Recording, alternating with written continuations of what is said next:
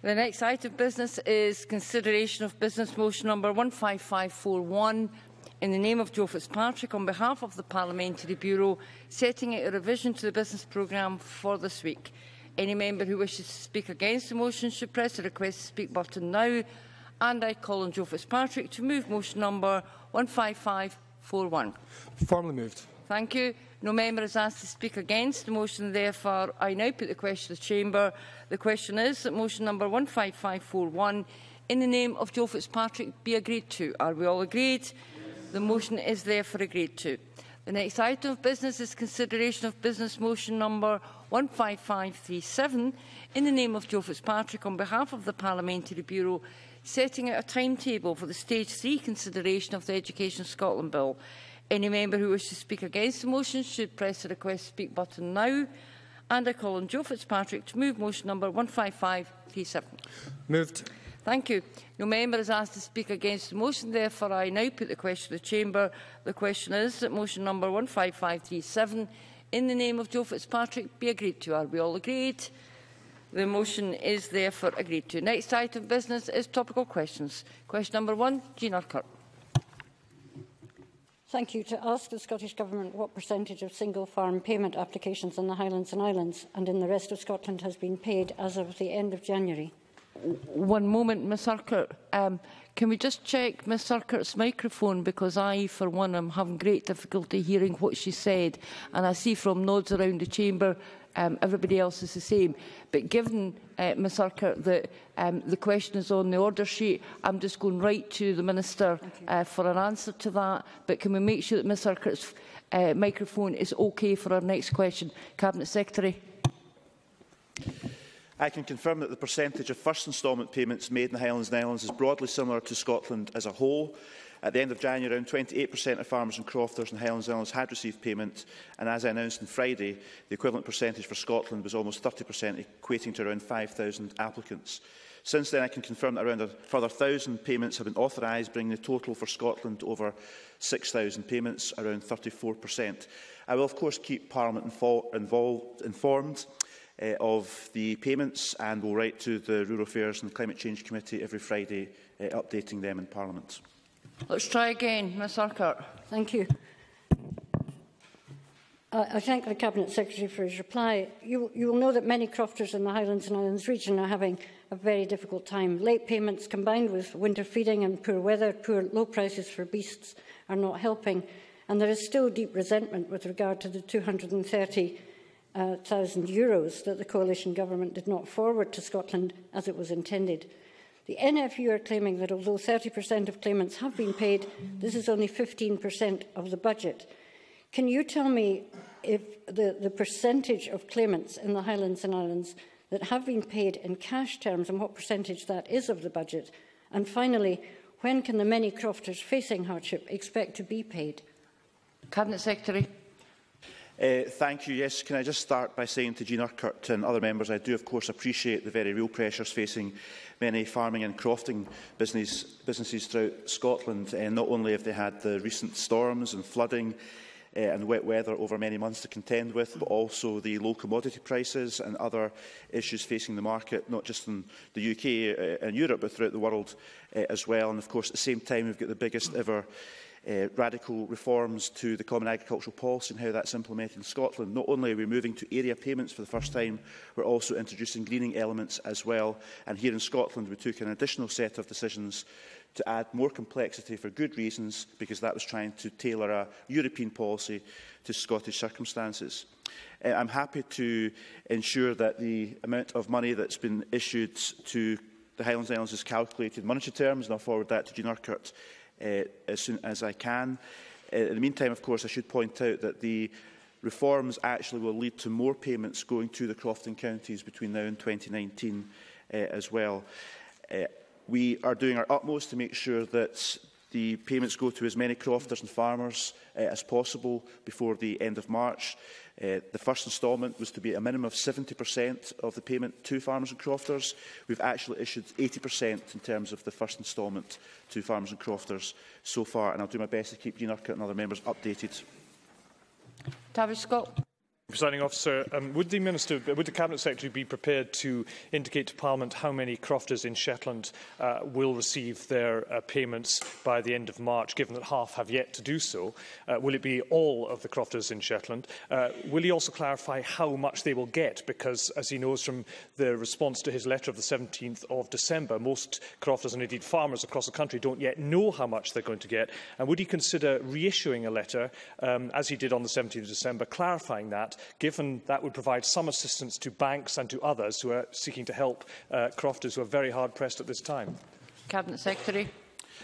Again, I reiterate that crofters in Shetland and elsewhere are facing a number of pressures at the moment, and I am certainly keeping the banks updated and hope to meet them personally this week as well. And I am aware that the banks are saying to the Government that they are maintaining credit and working with the industry through the coming months, and I hope they do keep that up. But it's really important that any MSP in the Chamber who is aware of hardship cases urges their constituents to either use the helpline that's available or to call into their local regional office, where local staff will do their utmost to prioritise those cases where there is a case of hardship, genuine hardship. I know that is happening already. Clearly, the complexity of each case will determine the pace at which it's paid. That's why I'm unable to give precise figures to Tavistock or others, because now we're moving to an area-based system.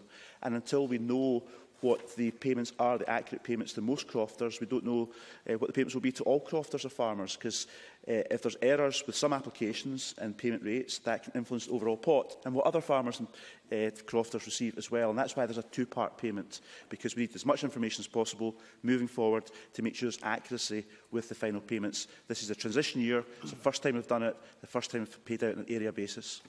Dave Thompson.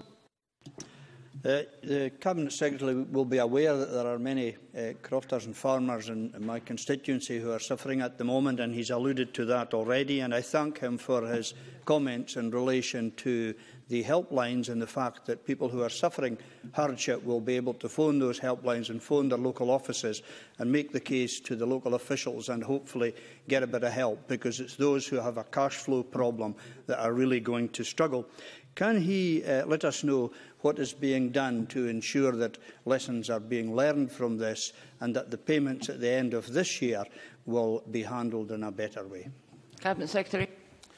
Well, can I say to Dave Thompson, he raises a number of pertinent points. Firstly, many of the tasks that have been undertaken by the IT system are one-off tasks, because this is the first year that we have had to go through a reform, a radical reform, not only of Pillar 1, which is direct payments within the Common Agricultural Policy, but also Pillar 2, which is the Rural Development Programme as well. And that's required 20 separate schemes to be launched in 2015 alone. And within the direct payments, we've had 6 schemes alone, many of which have regional variations because of the industry requirement to ensure there's regional targeting, which was supported by the Scottish Government. At the same time, we also decided that area payments should be at 3 different levels of payments, depending on the kind of land, because we wanted to ensure we targeted resources to the most active farmers and crofters in Scotland. Again, that was supported by the industry and this Parliament. So many of those tasks are one-off tasks, and we'll continue to improve the IT system and indeed learn lessons, as Dave Thompson said, which we shall certainly do as we move forward. The Chamber will also be familiar that in 2005, south of the border, they had to also move to area payments and encountered major difficulties at that point in time, and only a couple of % of farmers received payments in February 2005. We are much higher than that in Scotland, albeit we face similar challenges. Rhoda Grant. Thank you, Presiding Officer. Can I point out to the Cabinet Secretary that the Scottish Crofting Foundation is saying only 1% of their members had received payments in mid-January, so maybe he could contact them to see where that discrepancy comes up. He's also aware that this is the time of year that crofters are feeding animals, and it's a very expensive time of year for them. I know he's spoken to banks. Has he spoken to suppliers about providing that feedstuff? Because if not, there could be real animal welfare issues because of the lack of feeding stuff available and the lack of ability to pay for it. Cabinet Secretary. Yes, I will pay attention to the issues outlined by Rhoda Grant, and we are ensuring and will ensure this week that as many sectors within agriculture as possible are aware of the payments and the arrangements being made to expedite payments, and the fact that we are confident payments will continue each and every week, hopefully between now and the end of March, and we'll get as many payments out before the end of March in terms of the first instalments as possible. The system is paying out, as I said earlier on. We're now at around about 34–35% of payments in the system, with over 30% or around 30% of recipients having received their payments last Friday. So we will expedite those payments as much as we can in the coming weeks and months. Alex Ferguson. Thank you, Presiding Officer. The Cabinet Secretary is often adept at deflecting attention away from the shambles of the £180 million IT system that his reformed CAP is reliant on. Indeed, following time for reflection, I'm tempted to suggest it might have been better to have used a pencil. But can I ask what assurances the Cabinet Secretary can give that the problems of the IT system, which are acknowledged, will all be addressed by the time the next basic payment scheme application window opens in May, only 3 months away? Cabinet Secretary.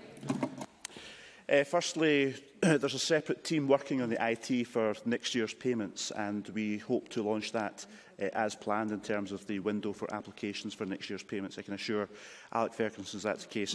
Can I also just use this opportunity to commend Alec Ferguson and how he also manages to successfully deflect from the fact that the Conservative Government's policy is actually to scrap Pillar 1 payments and not have any Pillar 1 payments and direct payments in Scotland. And therefore, some of us who are quite reasonable may think there's some hypocrisy in coming to the Chamber and complaining about the timetable for direct payments when his party's policy is to have no direct payments for Scottish farm and for Scottish agriculture. Liam MacArthur. Thank you, President Officer. Can I advise the Cabinet Secretary I was contacted by a constituent earlier this week who is yet to receive a letter detailing her entitlement. The Government's online record does not even show an acknowledgement of the farm that she and her husband are renting. After phoning the Government's helpline referred to by the Cabinet Secretary, she states, quote, "Staff aren't even allowed to look up people's payments. We now seem to have fallen into the hole within the department where no one knows anything about our application." What reassurance can the Cabinet Secretary give me that, having failed to meet the January deadline, the measures he has now announced will allow my constituent and many like her to get the information and indeed the payments that they are looking for? Cabinet Secretary. As I reiterate, the applications have to be processed before any payment can be made under European regulations. Yes, we'd much rather be further forward than where we are at the moment and have payments going out more quickly. But because of the reasons I explained earlier on, we are giving a timetable that will get as many payments out as possible between now and the end of March, with the balance being paid in April. And each case very much depends on that case's complexity as to the timetable, as to when it will be paid. If Liam MacArthur has a specific case, I'd be pleased to hear about it, and I'll certainly investigate it in terms of what that particular crofter or farmer has been told. Graham Pearson. Thank you, Presiding Officer. For completeness, can I tell the Cabinet Secretary that only this week I was approached by farmers in Ayrshire. It's their intentions of raising the matter of the payments at the next NFU meeting. The farmers left me in no doubt that they're in great financial difficulties, not only in relation to the delay in the payments, but also the cost of supplying milk at the current levels. Will he pay attention also to the south of Scotland and the difficulties that are faced there? And I will write to him with the details of the farmers concerned. Cabinet Secretary. Can I tell Graham Pearson that I have agreed to meet a group of dairy farmers, I think later this week, but I'll be firming up my diary today, no doubt about that. Because I very much recognise the financial pressures and market situation facing our dairy farmers in Scotland and Ayrshire and South West Scotland and elsewhere. And that is one reason why we're throwing as much effort and resources as possible at getting the payments out between now and the coming months, because we recognise that they need that support for their cash flow. But there's a whole range of coinciding factors now facing Scottish agriculture. We've seen the weather, we've seen the storms, the flooding, and of course we see the market conditions, particularly in the dairy sector, and also that's coinciding with the transition year into the new Common Agricultural Policy, which is the most complex ever and has had the most reforms happening ever at the one time. Thank you. That ends topical questions. The next item of business this afternoon is Stage